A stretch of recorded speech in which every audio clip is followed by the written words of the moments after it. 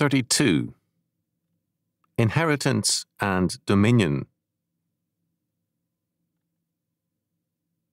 As we have seen, in biblical law, the firstborn gains a double portion of the estate, but also assumes a like share of the debts, as well as the care of the parents and family leadership.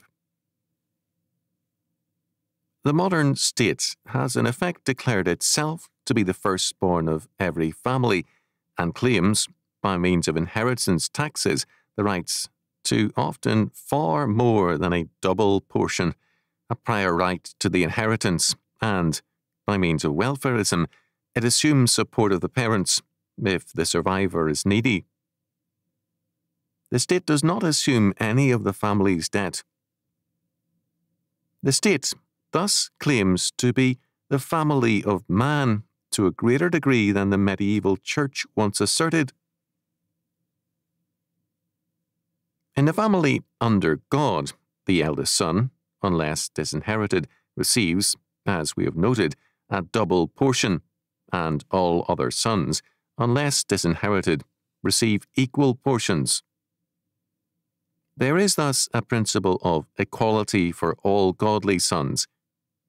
The state, as the firstborn, increasingly asserts its absolute priority as an heir to every estate and declares that a rigid principle of equality must apply to all members of the family of man. The premise of such status thinking is a modern egalitarian philosophy which has been well expressed by Josiah Wedgwood in The Economics of Inheritance. The philosophy of this work, first published in 1929, is basic to the Great Decline of Britain.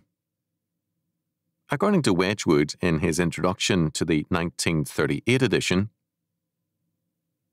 in the new age of uncharitable faiths, the liberal economic method remains dispassionate and agnostic. Agnostic in all but one respect. Those who employ that method need not affirm a wholesale belief in utilitarian philosophy, but they must not throw away the baby with the bathwater. They must accept, in theory at least, the idea, inherent in all the great philosophies, and not least in the ethics of Christianity, that the welfare of all human beings, irrespective of race, class, creed, or colour, is of equal importance in the sight of God and should be in the minds of men. 10 years ago, it was not absurd optimism to assume that belief formed a common basis underlying free discussion of social problems. An age seems to have passed since then, but anyone who takes the trouble to do any research on social and economic questions must still try to believe with Plato and the Stoics that no soul willfully misses truth. Despite this statement, Wedgwood is anything but dispassionate, and emphatically not an agnostic with respect to statist humanism. Moreover, the Bible does not affirm the ideas of equality. Wedgwood knows full well that the ethics of Christianity mean the Bible and its law, and biblical ideas of inheritance cannot be equated with his passionate equalitarianism. Again, to believe with Plato and the Stoics that no soul willfully misses the truth is an amazing faith as well as a denial of man's depravity and sin. Wedgwood has willfully missed the truth about the Bible and about himself. Biblical law requires us to deal differently with 1. Our family, 2. Our brethren in the faith, and 3. The rest of men. All are to be dealt with in that love which is a fulfilling of the law, but we cannot love our neighbour's wife as we do our own without sin. Love does not mean equality, and godly law does not mean the equality of good and evil.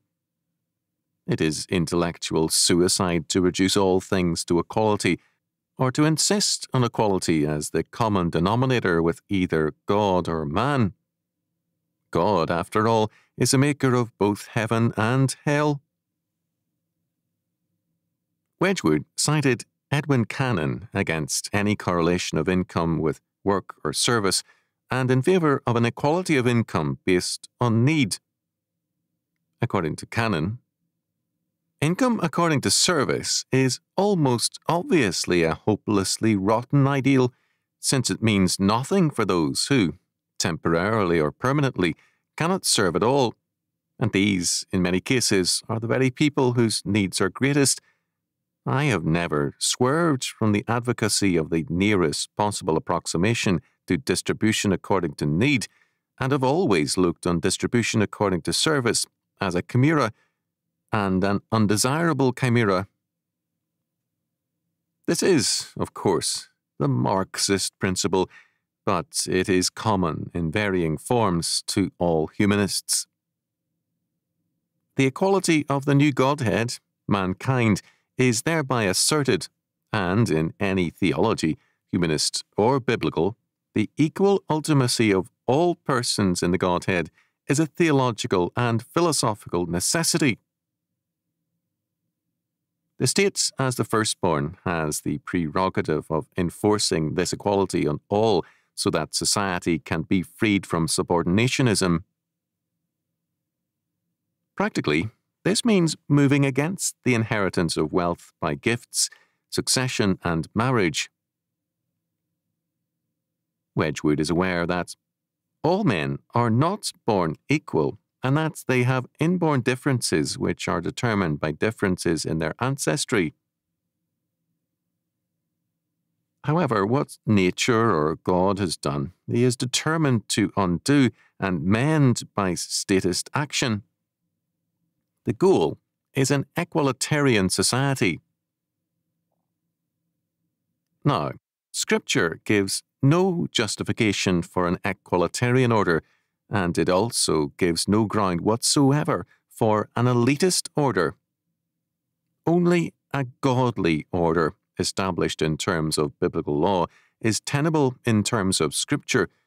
Elitism and equalitarianism are alike humanistic. They move in terms of man and man's hopes.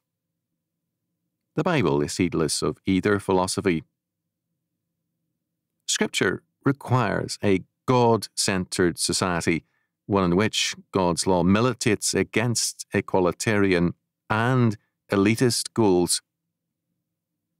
Both equalitarianism and elitism are in essence contemptuous of man in the name of man. The elitist despises the majority of men, and the equalitarian despises all able and independent men, but, in essence, both despise all men as men and love rather their idea of men, not man himself in the singular. Inheritance in the Bible is theocentric. A word frequently used in Hebrew for inheritance is chalek, a portion or a providential bestowment. An inheritance is in essence from God and to be governed by His law. God, as the Creator, designed the earth for the use of His people.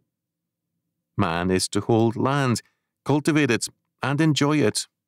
Genesis chapter 1, verses 28 following, Psalm 105, verse 16, Ecclesiastes chapter 5, verse 9. This is God's avowed purpose. Man, having fallen into sin, God began to plan the dispossession of the earth by fallen man in favour of covenant man. As a result, God promised a portion of the earth, Canaan, for Abraham's seed. When the Hebrews became numerous, God gave them Canaan as their portion.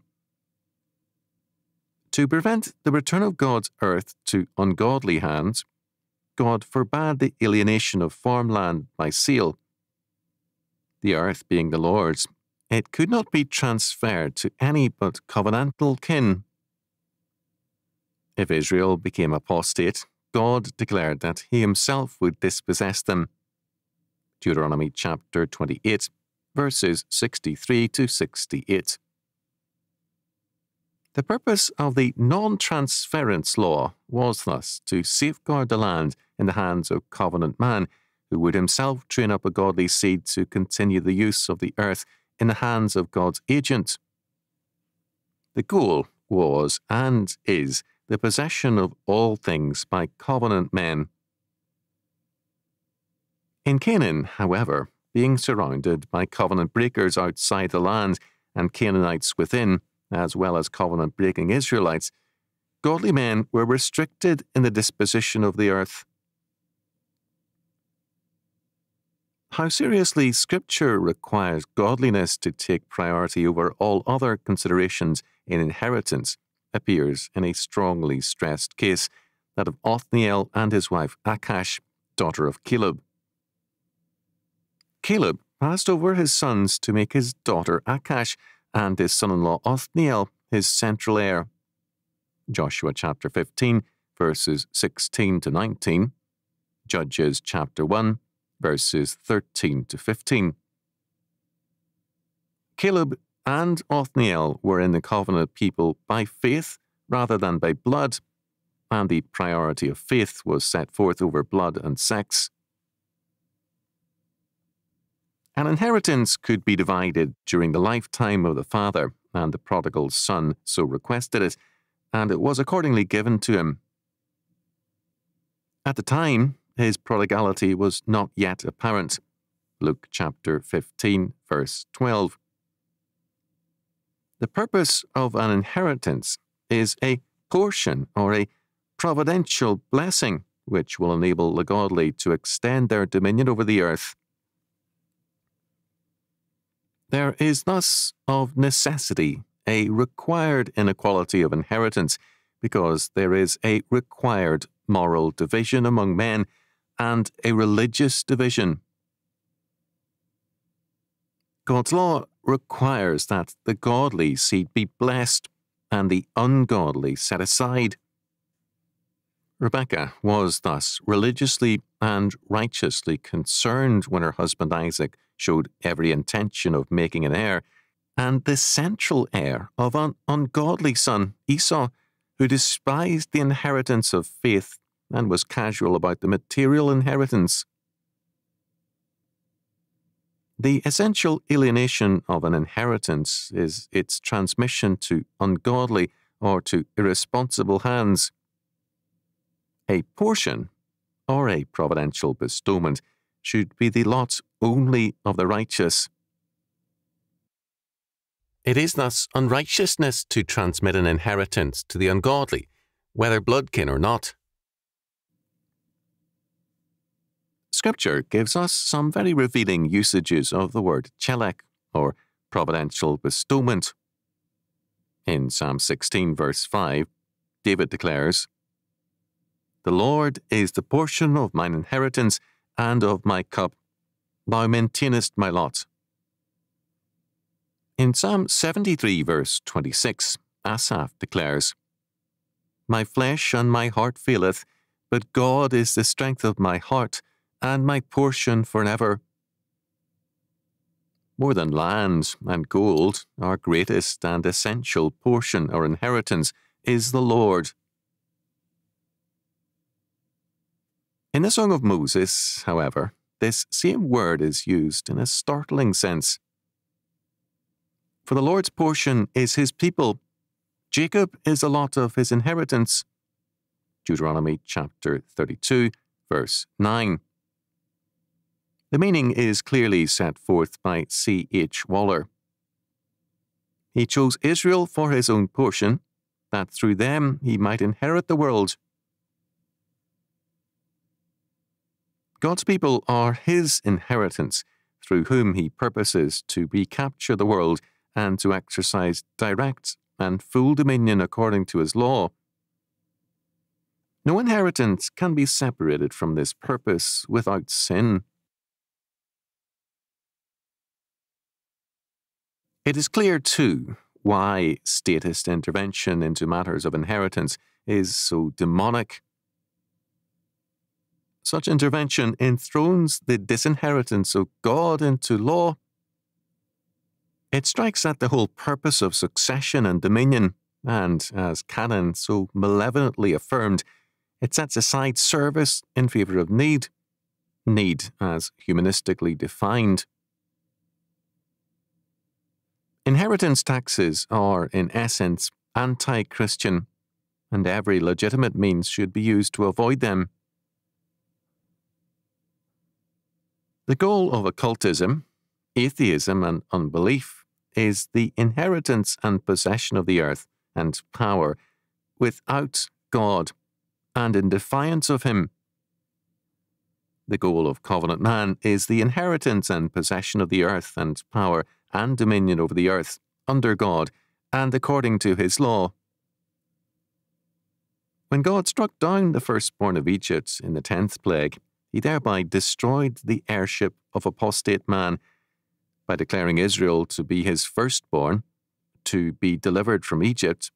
He affirmed the heirship of covenant man to the earth. A godly law order will work to disinherit, execute, and supplant the ungodly, and to confirm the godly in their inheritance. For Christians to work for anything less is to deny God